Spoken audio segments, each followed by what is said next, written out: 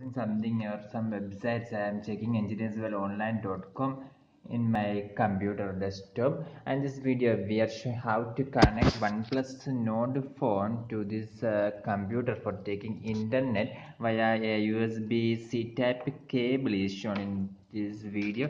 So you must connect the one end to this CPU, and the other end you must connect it to your OnePlus Nord phone. After doing this, you must simply scroll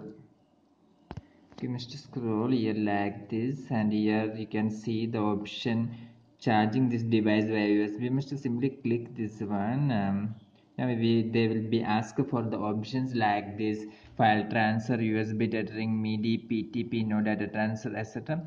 And if you want to take internet of this OnePlus Nord phone, if you want to share the internet in this phone to your PC or laptop, you must select the option USB tethering from here like this.